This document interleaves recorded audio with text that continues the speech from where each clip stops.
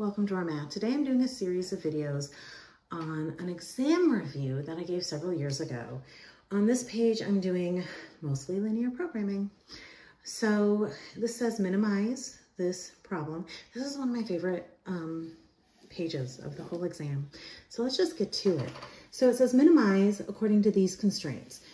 This is a sketch. So we're going to sketch the first quadrant. We know it's the first quadrant because this right here says x and y have to be positive. We're going to take this 3x plus 4y and we're going to say equals 240.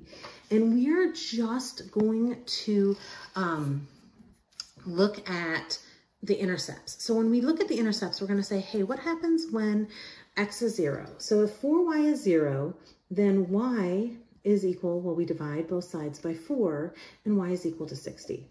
And then we're going to say, well, what happens when y is 0? Well, if y is 0, then 3x is equal to 240, and x is equal to 80. So these are just intercepts. We are going to do the exact same thing with the second equation. So we're going to take 6x plus 4y equals 360. And we're going to say, well, if x is 0, 4y is equal to 360 and y is equal to 90. And if y is 0, then 6x is equal to 60 and we divide both sides by 6 and x is equal to 60. All right, so these are intercepts. So the x-intercepts, and this is not to scale at all. X is 60 and 80, and the y-intercepts are 60 and 90. So this is just my basic setup. And then in the first line, the 60 and the 80 are connected to each other. That's one line. And in the next one, the 60 and the 90 are connected to each other. And then I'm going to test the origin. Is 0 greater than or equal to 240? That is not true. So we don't go towards the origin, we go away. And then we test the next one. Is 0 greater than or equal to 360? That is also not true, so we go away. And we know we're in the first quadrant, which means we are shading this area. Now, the thing about linear programming, it says the minimum, or if we're shading one of these other areas, the maximum or the minimum or whatever, we could be minimizing or maximum any of these areas. The minimum or maximum of this 5x plus 3y is going to happen either here, here, or here. There's an infinite number of points. This goes forever, but we will minimize at one of those 3 points, either at 0, 90, 80, 0, or at this point, which we don't know yet. So we do need to figure out that one unknown point. To figure that out, well, the y's have the same coefficient. So I'm going to write out that 6x plus 4y equals 360. And then I'm going to multiply that top equation through by -1 to get negative 3x minus 4y equals negative 240. And I'm going to add down to get 3x equals 120, divide by 3, and x is equal to 40. I'm going to put that 40 into the second equation,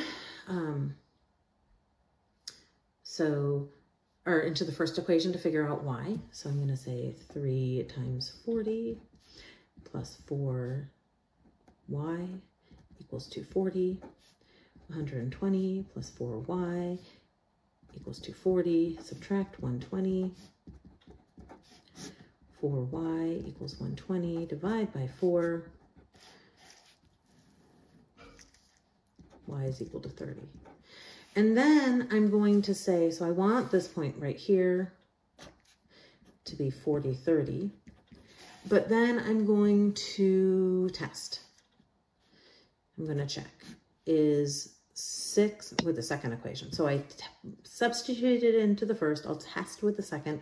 Is 6 times 40 plus 4 times 30 really equal to 360? So 240 plus 120, yes. Okay, so I now have 3 points. To figure out the minimum, I test each of these 3 corners of the feasible region with this equation. So I test 0, 90 with z equals 5 times 0 plus 3 times 90, and I get 270. I test 40, 30.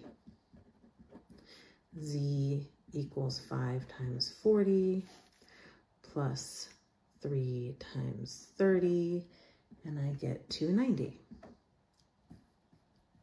I test 80, 0. Z equals 5 times 80 plus 3 times 0, and I get 400. And the minimum is right here. So the minimum is Z equals 270 at 0, 90. So that's my answer. All right, I hope you've enjoyed this video. Oh, wait, I'm not done with the video. I'm so used to one problem at a time. There's one more linear programming on here. Oofta. One page at a time. I'm not used to doing the 2 problems. Okay, set up the following problem. Do not solve. Do not solve. Do not solve. It reads like you need to solve, but that's because it's a full problem. Set it up. A company sells 2 types of shoes. The first uses 2 units of leather, 2 units of synthetic material, and yields a profit of $8 per pair. The second requires 5 units of leather, 1 unit of synthetic material, and gives a profit of $10 per pair. If there are 40 units of leather and 16 units of synthetic material, how many pairs of each type of shoe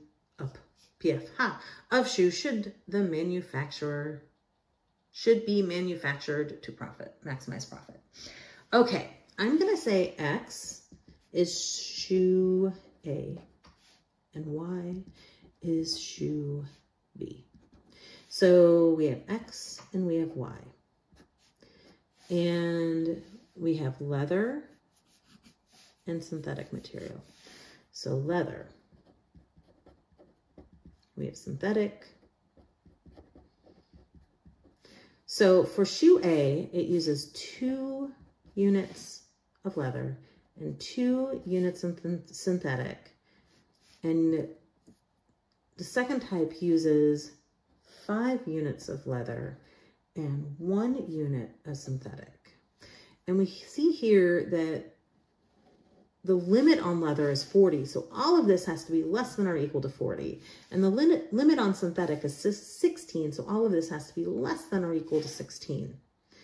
But if you remember up here, we were in the first quadrant because of the X and Y are less than or equal to 0. And that's really important because you can't have negative amounts of items. So we need to add that here. Those are our logicals. Logically, X, leather has to be greater than or equal to 0, and the synthetic has to be greater than or equal to 0. That's really important to add into your list of equations. And then last is our profit, and our profit says that you get $8 per pair of leather plus $10 per pair for synthetic. And we're done. That's it. System set up. Nothing else needs to be done. I hope you've enjoyed this video. There are 2 more pages of this test, so there are 2 more videos on what's going on. One is on Gauss-Jordan elimination, and one is on inverse of matrices. I hope to see you in the next video. Please subscribe to my YouTube channel, and have a good day. Thanks.